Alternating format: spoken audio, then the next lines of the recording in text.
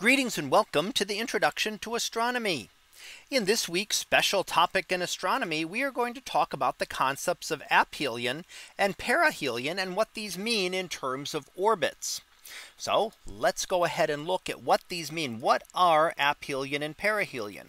Well, let's first basically talk about the orbits. And we know that the planets orbit our sun in elliptical orbits.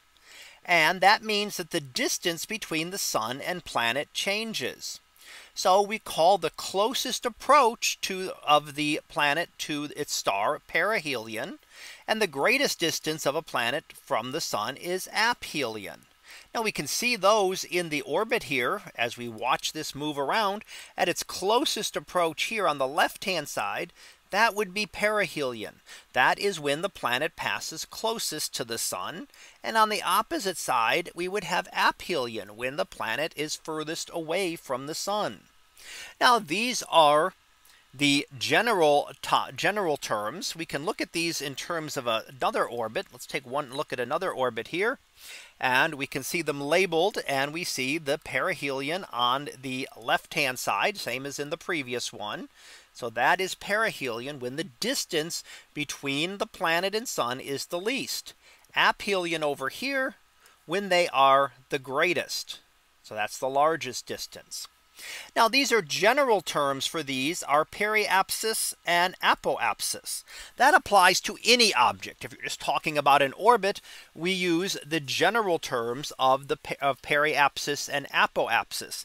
Perihelion and aphelion apply with the suffix here helion for Helios or sun, apply to things orbiting the sun.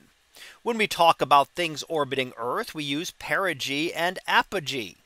And objects orbiting Jupiter, such as the Juno spacecraft, will have a perijove and an apogee. So when Juno comes closest in, it has perijove when it's closest into the surface. And when it's furthest away, it would have apogee. And similar for satellites orbiting the Earth, perigee when they are closest and apogee when they are furthest away.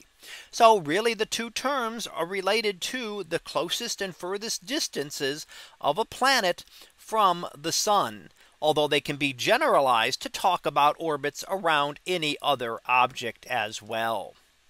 So let's finish up with our summary here. And we talked about how planets follow elliptical orbits around the sun.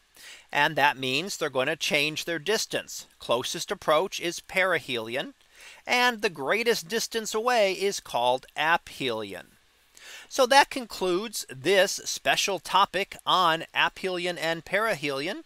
We'll be back again next time for another special topic in astronomy.